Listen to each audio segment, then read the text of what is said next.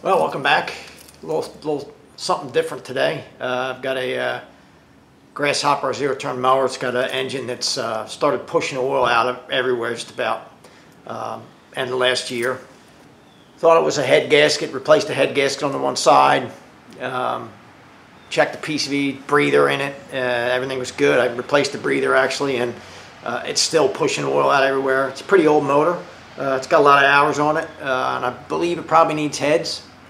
But for the cost of the heads, I'm going to put another engine in it basically, and I may eventually rebuild this one, but for now we're just going to pull this one out, put a replacement in there, and see how that works. So we're just going to take some things off of here. Disconnect the battery. I got a ground on this side that's got to come out, got to be undone off the block. Oil sender, low pressure oil sender unit, unplug that. One do our belts, one do the drive, and then we'll a couple of wires on this side, one to the coil, one up to the carburetor.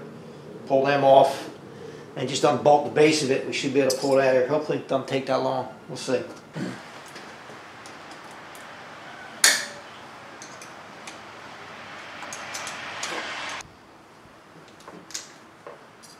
Not to make too much of a mess.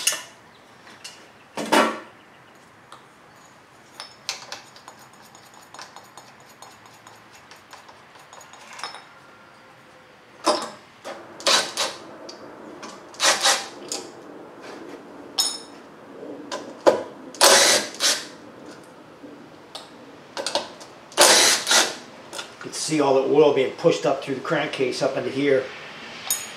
Just filling it up.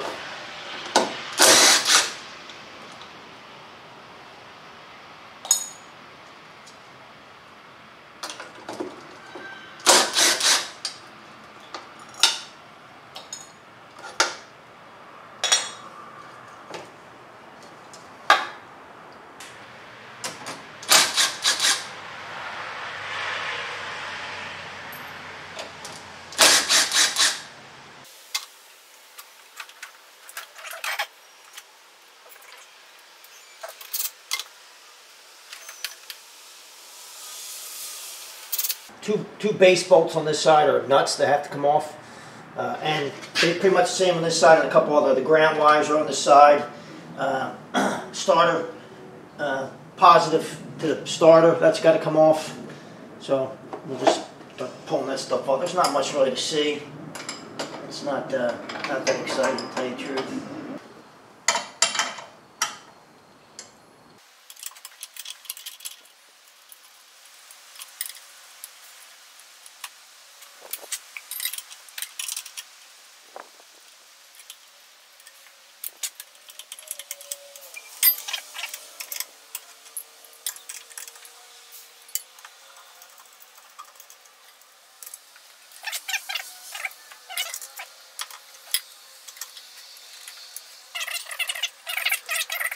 Disconnected.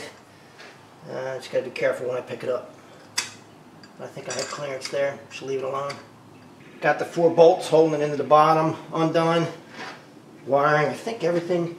Belts. I got to take my belts off, which is spring loaded on this side. You can't see anything, but it's just spring loaded. I push it in. Take my belts off here. Should be able to lift this out now. We'll see. Yeah, I'd say it's loose. Not that heavy. Maybe 100 pounds. Maybe a little less.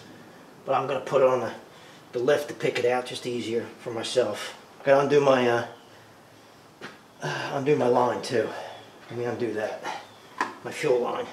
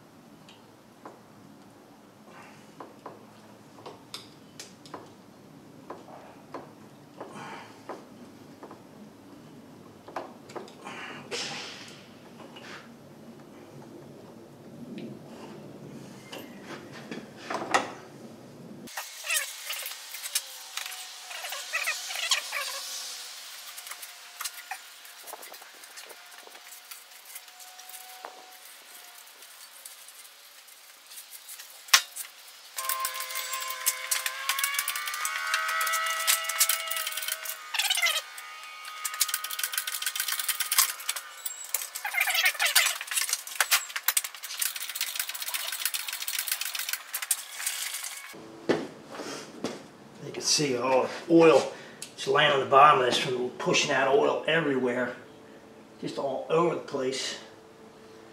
So we'll fix that. Clean it up, hose it down, get it cleaned off really well.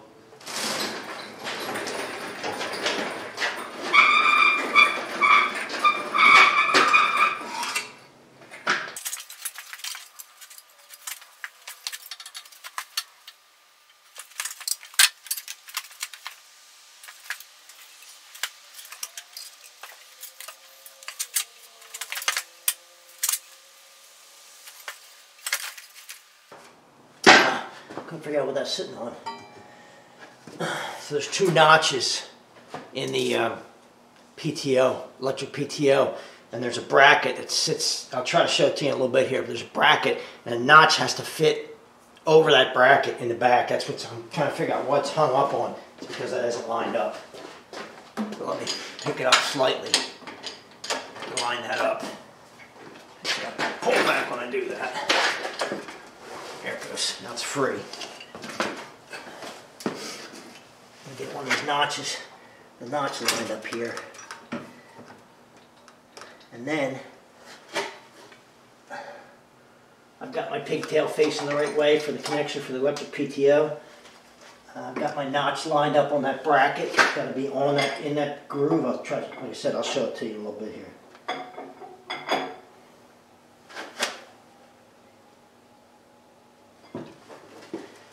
Am I in it? Am I in? That's in that notch. Couldn't figure out why is it giving me such a hard time? Well, that's why, because it wasn't lined up right. So now, should be able to slide this around, try to center it up here. Otherwise, I think we're perfect. We're perfectly where we need to be here. Do something with this, figure out how I'm going to adapt that. And whether or not I need to come forward. My pulleys are actually pretty close. In order for me to get this back in front right, I've got two big spacers on the crankshaft ahead of the electric PTO, and then two thin washers. I'm going to take one or both of those spacers out. I think I need one spacer and the washers, the real thin washers, in order to line this up, because right now it's too far back. I'm looking at the pulley alignment between the PTO and the drive shaft, and it's got to go forward some, and I don't think I can get enough of it. Got the 4 base bolts underneath, got them in. Now I've got to see if I can line these pulleys up, if I have enough play, or I've got to pull a spacer out. I don't know yet. Oh, come on, I know you'll move. I know there's room in there for you to move. I think I slid all the way up. I don't think that's enough though. It's got to go a little more, and I think I'm out of slotted. There's a 4 slotted grooves in the bottom of the base plate. You see, you have a little bit of front to back slide. But I think I'm all the way up, and I think I'm going to have to take a spacer out. That's my guess. Yeah, I'm all the way up in the front. Back I have room. The front I don't. So I'm going to have to pull them out. Here's what I have. There's 2 spacers and then 2 little washers. I think 1 washer I keep and 1 spacer. It gives me another a little over 1/4 inch maybe. I think that's going to be enough for me to line everything up. I'll show you what I was talking about earlier. So you see these notches right here, one here and one here. This has to point to this side. So there's a bracket here that's pointing like this down there, and this has to sit in there so this thing holds this in place. I've got an adapter that I was able to get, but in order for me to get at this, I got to pull this drive shaft, which shouldn't be too hard actually. All right. So I need this as a template to do some measuring for the adapter, which I'll show you if I need to get that out of the way. I believe the 3 bolts that hold this on the front of the crankshaft, yeah, they're 10 millimeters, so see if I can just do them by hand. Air gun might make it easier, but We'll just see if we can crack them loose by hand here.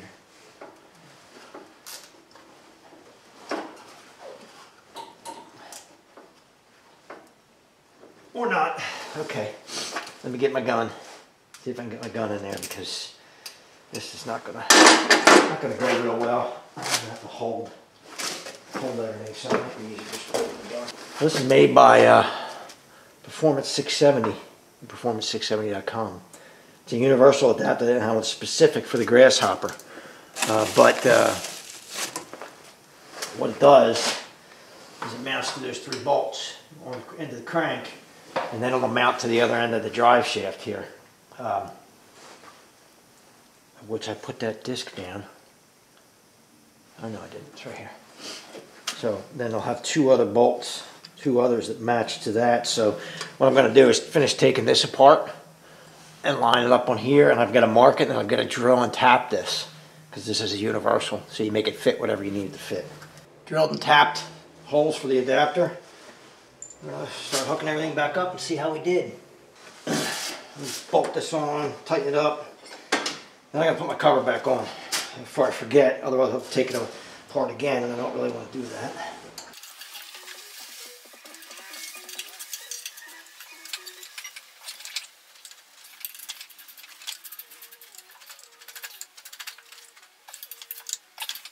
Let me get my cover back on.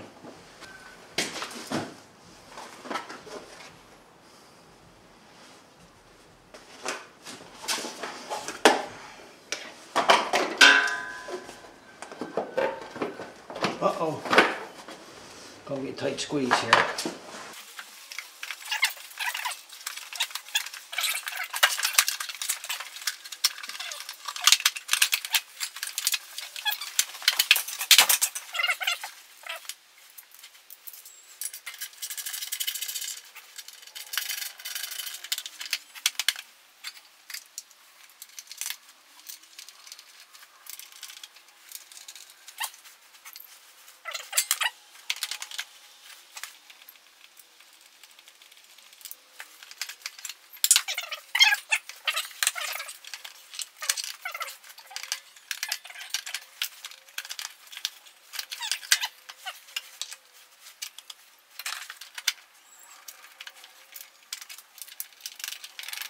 My drive shaft back together here. At least that's the plan.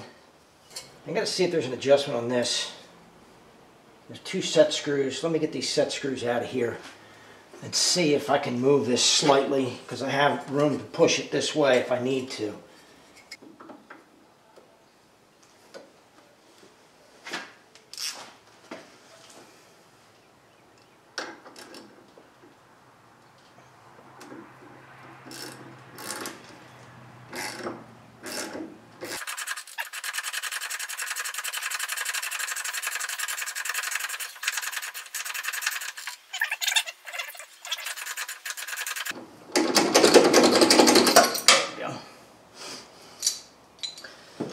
Steering wheel puller to the rescue. I'm just going to clean this up really good. I should be able to slide this on. I believe I can slide this on further. I know it was sticking out, so that'll give me more play this way, so I can adjust here. I'm going to push it back as far as I can here. Even with the shaft, even with the end of the shaft.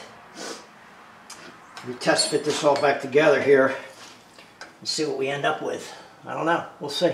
I'm just going to go through some of the things I had to do. Obviously, I put my ground, my negative back to my block down there. I've got my positive battery cable over to the starter. I was able to move that collar on the drive shaft and move it forward and get as much room as I possibly could. That gave me just enough room here to get my adapter and get the spacers in there. You can see the one in blue at the top. Get that hooked up, get that squared away. I've got a new throttle cable, new choke cable. The only thing I haven't moved yet is the switch, which is right down there, which comes to the motor, because I just don't want to move it yet. I will move it up to the front, so it's up front, but for now it's fine. Hook my fuel line up, fill it with oil. Got to put oil in it. I still have to cut that off, but that's just extra. Got that all squared away. Well, this light's going to work out, but a couple other things I had to do. Got my tensioner hooked up to my belt and my PTO. That all hooked back up electrically. Let's give this thing a, let's see what it does here. There we go. A little more fuel. Come on.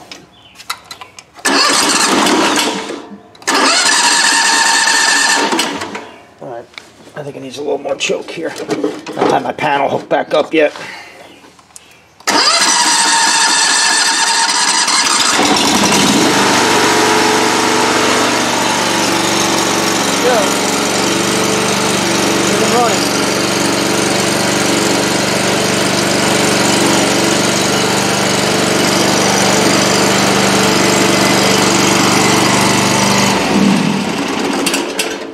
Well, that's a pretty good start.